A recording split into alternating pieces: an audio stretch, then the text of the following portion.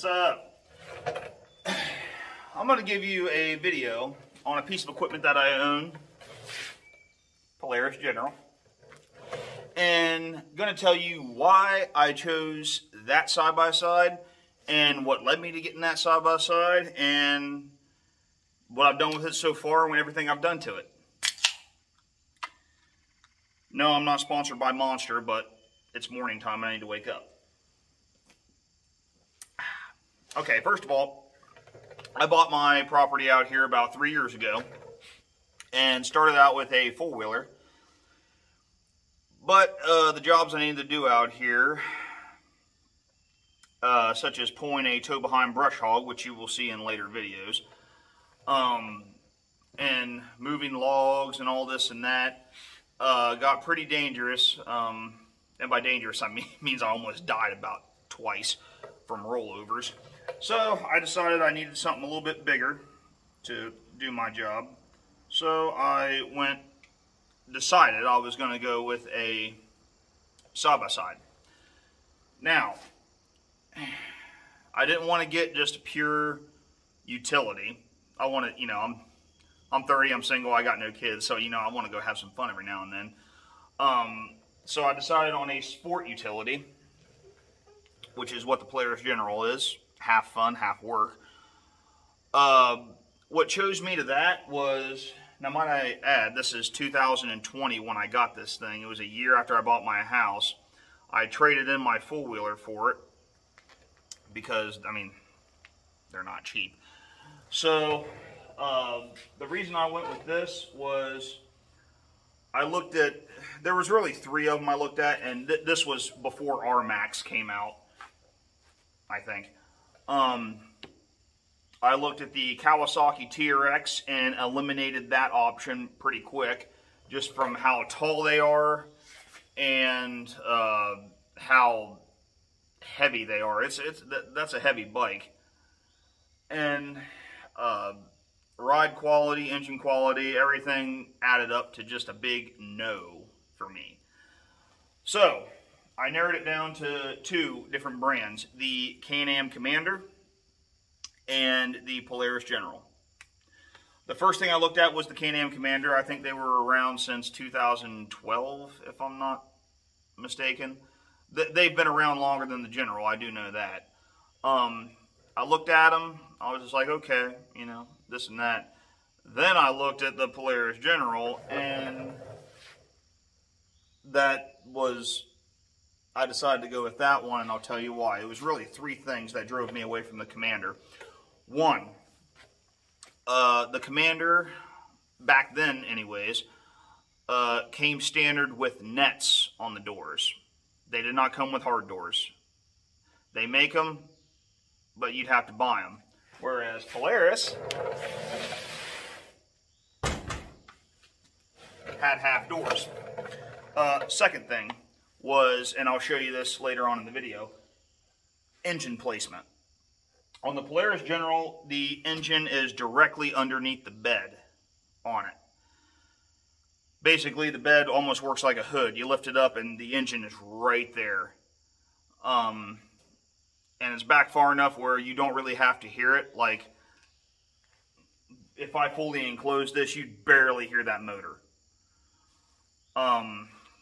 So yeah, everything's easier to get to. It's right there, except for changing the oil in that damn oil filter, and you'll see that in a later video. Engine placement on the Can-Am Commander, it's further up in the center of the chassis. Almost to the point it's underneath your armrest. And, I'm sure they have their heat tape and all that stuff in there. But, excuse me, a friend of mine from work who has a Can-Am Commander, he said, yeah, when you're not moving very fast, it does get kind of warm in there. Dude, I'm a ginger. I'm a very perspirant person.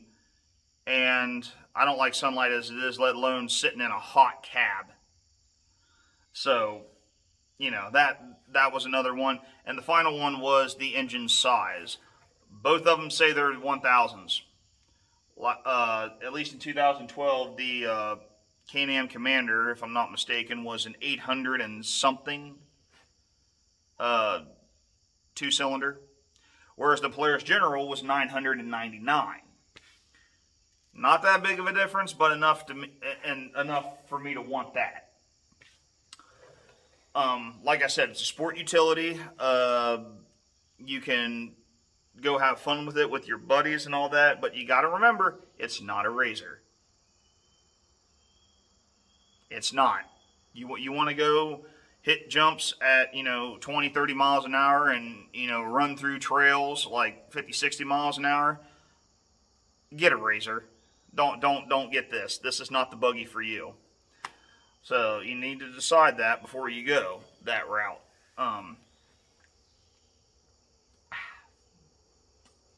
I have taken this off-roading quite a few times.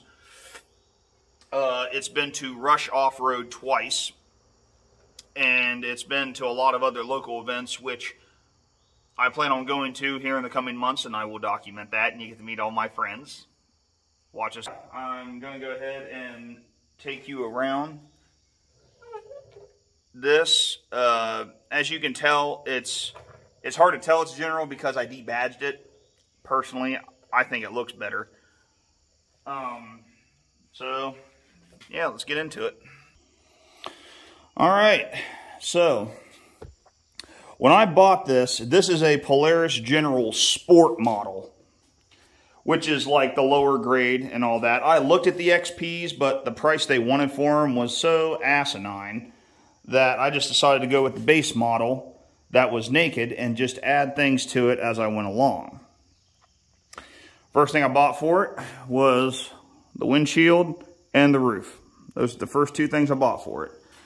Well, cruising on these backcountry roads, you realize all the dust gets sucked in the back, so got a back window. Even though it does have some scratches, I am going to replace that this year before winter.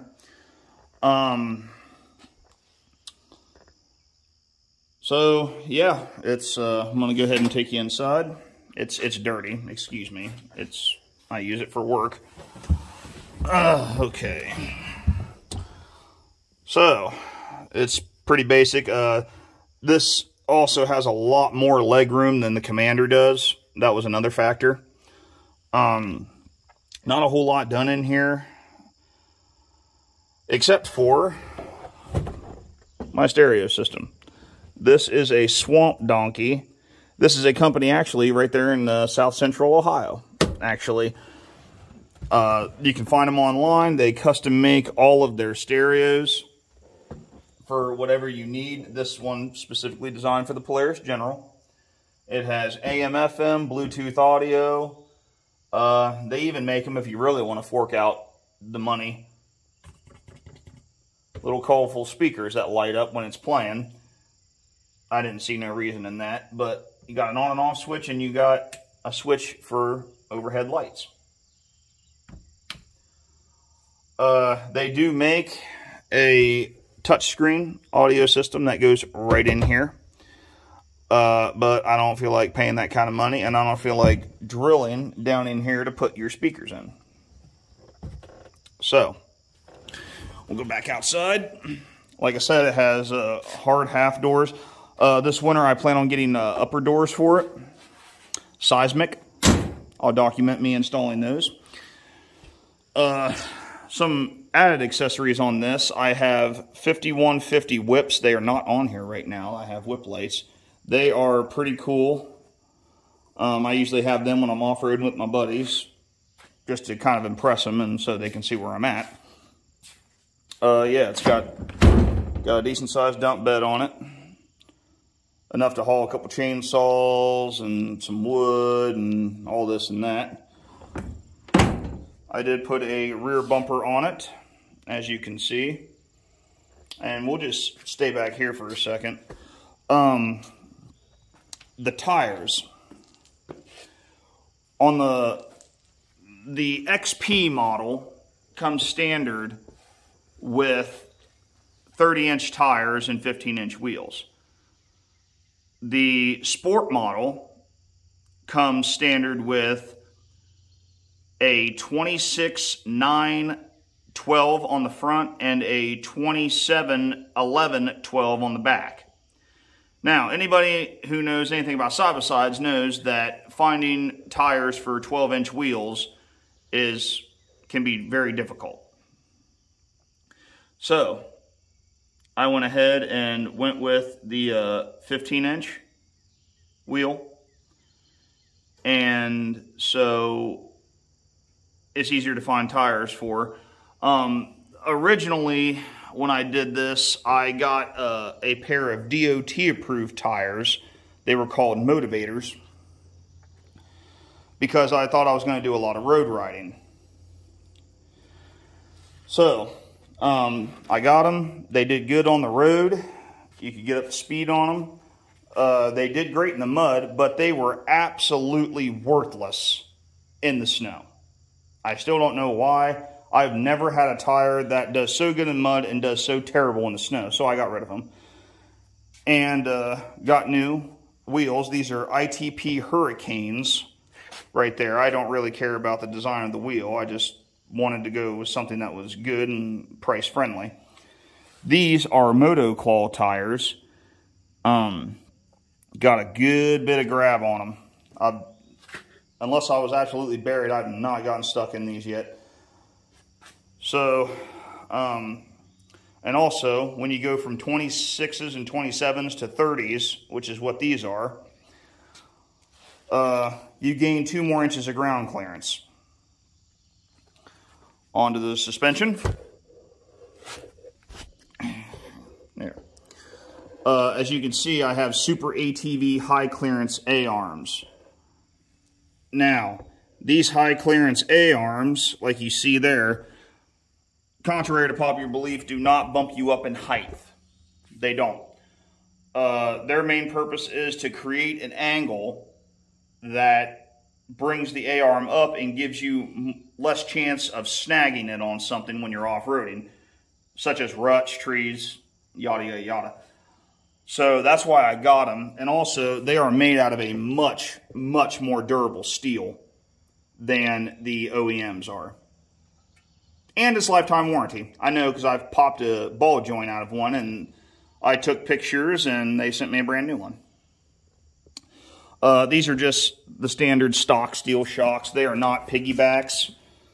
I thought about putting piggybacks on at one point, but I don't off-road as much as I thought I was going to. Not enough to spend that kind of money, because those Walker Evans that come on these things, man, them things are not cheap at all. But lift up the bed, and that shock right there does come off, that holds that. But here's your air box, your entire engine compartment right here, your oil fill, your oil checks on the other side. Right here is your breather for your centrifugal clutch assembly. Now, on the Polaris General, if you have 27-inch tires and you go bigger than 29s, you have got to re-clutch your system. New flyweights, new springs, all that. So I have a Dalton clutch on mine. I did a lot of research, and that was the one I decided to go with. It's about $400 and some. And but it gives you the extra power. It basically works as almost like a tow package on a vehicle. It adds more power to the wheels, so you can move these 30-inch wheels, or 30-inch tires.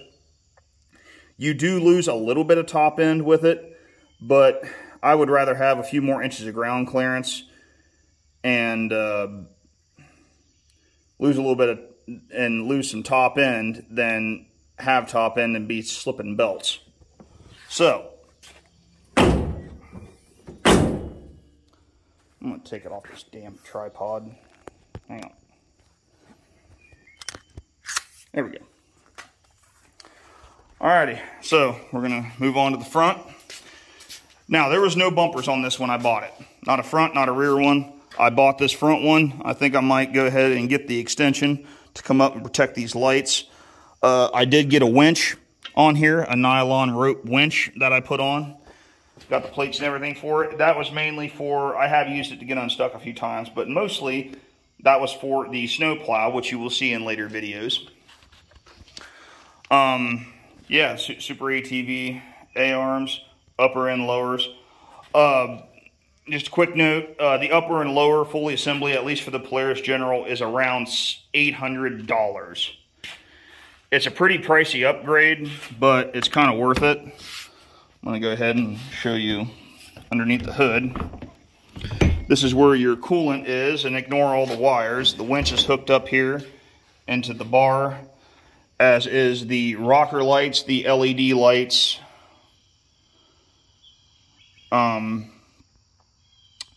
the whip lights, and the light bar. I have a 42-inch curved light bar on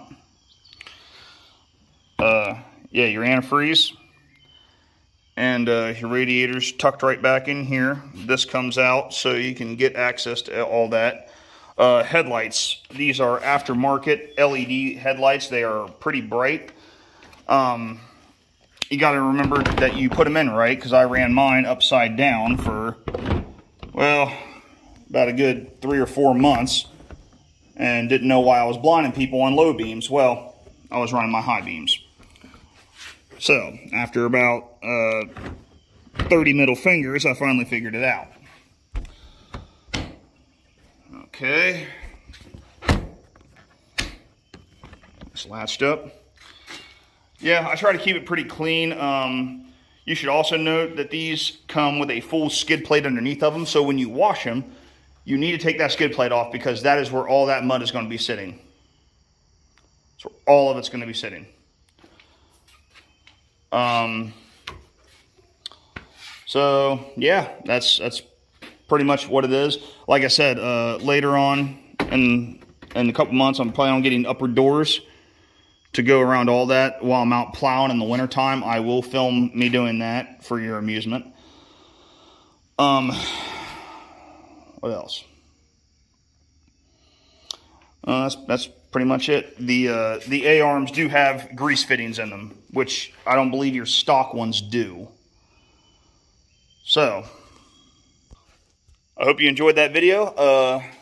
That's why I chose the Polaris General. Tons of power. It's 100 horse, inline twin. Everything except the oil changes are pretty simple to work on. The only thing that's difficult about that oil change is an oil filter. It's right there on the front of the motor, and it's very hard to get to. With fuel prices, at one point I considered making this road legal, but that turned into a lot more stuff than I care to get into. So it's just going to be my workhorse around the property right now. You're going to be seeing a lot of this machine in my videos. I use it a lot. I do not have a tractor yet. That's coming in a few years. So, yeah. See you.